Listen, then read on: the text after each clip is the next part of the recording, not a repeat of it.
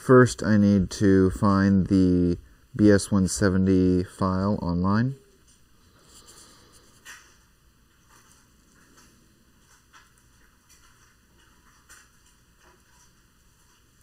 Copy all of this. Open a text file.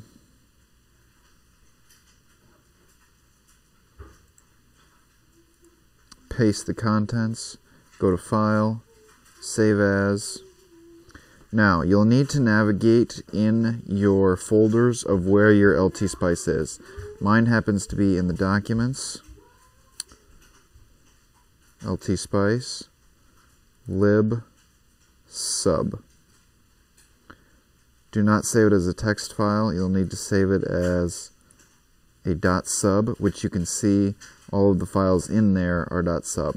You'll need to save it as bs170.sub, so that way when you use it in LTSpice, it will be incorporated in the exact model.